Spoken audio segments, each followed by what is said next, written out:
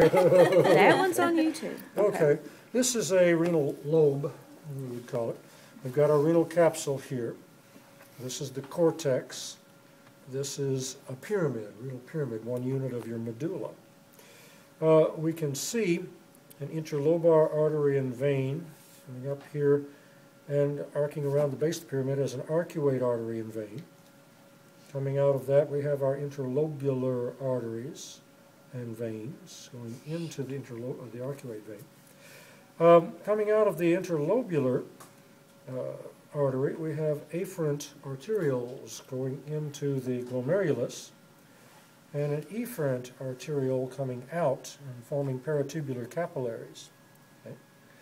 Okay. Each of these is a renal corpuscle consisting of a Bowman's capsule and a glomerulus. Filtration of the blood happens in the renal corpuscles. Filtrate goes down the proximal convoluted tubule, down the descending limb of the loop of Henle, up the ascending limb of the loop of Henle until it touches the afferent arteriole. Okay. Then you have your distal convoluted tubule, collecting duct, and papillary duct here in the renal papilla at the end of the pyramid. This is a cortical nephron. 80 to 85% of nephrons are cortical nephrons because their renal corpuscle is high up in the cortex and the loop of Henle doesn't penetrate very deep into the medulla.